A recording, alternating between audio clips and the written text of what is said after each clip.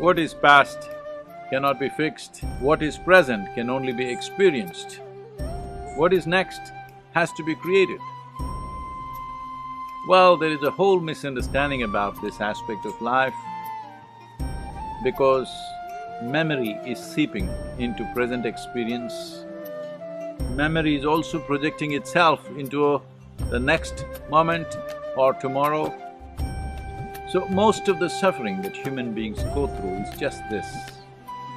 They are experiencing memory like it's a living thing. Memory is the basis of the enrichment and the richness of our life. The richer your memory is, more vivid your memory is, life becomes spectacular. But because what is past and gone by is seeping into today, you lose your ability to experience what is right now. And what is past is seeping into tomorrow. The problems of yesterday are getting multiplied and being projected into tomorrow.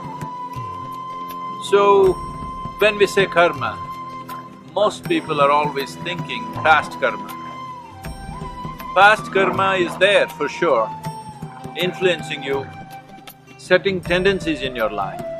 But the most important thing is the present karma, that you take this present karma into your hands. That is, you conduct this present moment consciously and craft a tomorrow, craft your destiny. This is only available to you if you know how to keep your past in a bag that is accessible to you, but not dripping on you all the time. You need to fix the holes in the bag. If you put this bag with a leak, then it drips on you all the time. You have to make sure your bag is tight, but it's with you, because the entire richness of one's experience is gone if you obliterate the past. Past is very important in terms of experience. Present is most important because that is the only thing you can experience. Future, we must craft it. What we craft for tomorrow depends on our capabilities, competence, times in which we exist,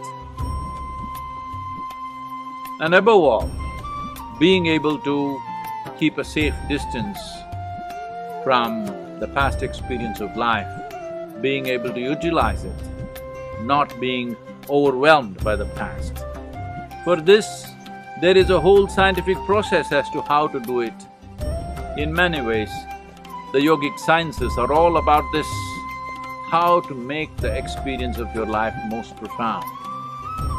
If you want this life to become profound, it is important to understand you can think about the past, you can think about the future, but you always know you thinking about the past and you thinking about the future also is happening only now. Now is all that you can experience. This moment is eternity. If you know this moment in its fullest depth, then you know eternity. You become beyond time and space simply because you have fallen into this moment absolutely. It is not that you are not. Everything that you are as a life, you are in this moment. Only because you have taken your psychological structures too seriously. You have misunderstood your psychological activity as reality. That is why it looks like you are divorced from this moment. You are not divorced from now, you are existing in now, you are breathing in now, you're alive in now. But you have taken your psychological process of thought and emotion as reality. No, it's a drama that you create. Direct the drama well and have a great time with the drama.